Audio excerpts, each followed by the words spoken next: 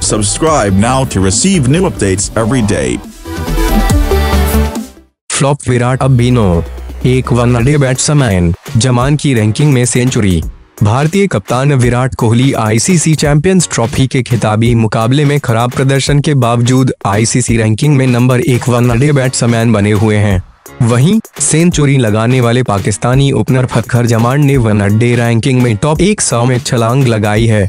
Virat group round के बाद जारी रैंकिंग में नंबर 1 पर आ गए थे और उनके 875 अंक हो गए थे। फाइनल के बाद विराट को 10 अंकों का नुकसान हुआ है, लेकिन इसके बाद भी वे 865 अंकों के साथ नंबर 1 बने हुए हैं। दूसरे स्थान पर मौजूद ऑस्ट्रेलिया के डेविड वार्नर के 861 पॉइंट है।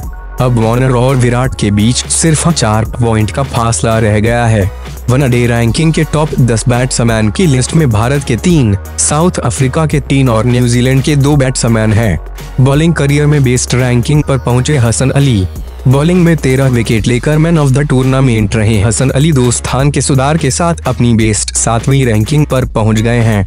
फाइनल मैच में भारत के टॉप ऑर्डर को ध्वस्त करने वाले फास्ट बॉलर मोहम्मद आमिर ने 19 स्थान की लंबी छलांग लगाई है और अब वे 21वें नंबर पर आ गए हैं। भारत के दोनों स्पिनरों को खासा नुकसान हुआ है। Left arm spinner Ravindra Jadeja 22वें से 31वें और ऑफ स्पिनर रविचंद्रन अश्विन संयुक्त 23वें से 30वें स्थान पर खिसक गए हैं। फाइनल में खौफनाक नो बॉल करने वाले जसप्रीत बुमराह 3 स्थान के सुधार के साथ 24वें नंबर पर आ गए हैं। बॉलिंग रैंकिंग में अक्षर पटेल 16वें और अमित मिश्रा 18वें स्थान के साथ टॉप इंडियन बॉलर हैं, लेकिन दोनों ही टीम इंडिया से बाहर हैं। ऑस्ट्रेलिया के Josh Hazlewood number 1, south Africa के इमरान ताहिर नंबर 2 और ऑस्ट्रेलिया के मिशेल स्टार्क नंबर 3 स्थान पर बरकरार हैं।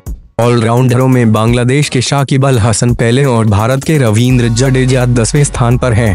पाकिस्तान को हुआ फायदा।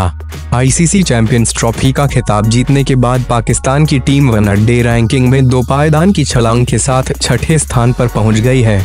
इसके साथ ही पाकिस्तान के 2019 वर्ल्ड कप के लिए सीधे क्वालिफाई करने की संभावना भी बढ़ गई है। 30 सितंबर 2017 तक रैंकिंग में शीर्ष 7 स्थानों पर रहने वाली टीमें इंग्लैंड में होने वाले अगले वर्ल्ड कप के लिए सीधे क्वालिफाई कर जाएगी।